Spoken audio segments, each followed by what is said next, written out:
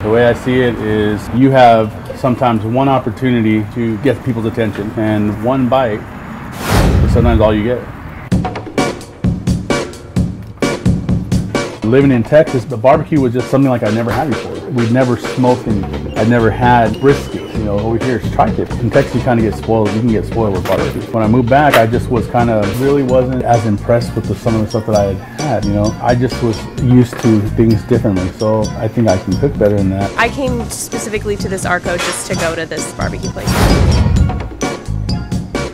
We do a different type of sales than most restaurants. Most restaurants, you have an opening time and a closing time. We have a closing time, but it's not set because if we happen to get busy, we sell out. And there's no chance to remake. I mean, you can't throw on a rack of ribs. You can't throw on a brisket, or ribs take 4 to 4.5 hours. We're only open for 4 hours, so once I make that first batch, that's it.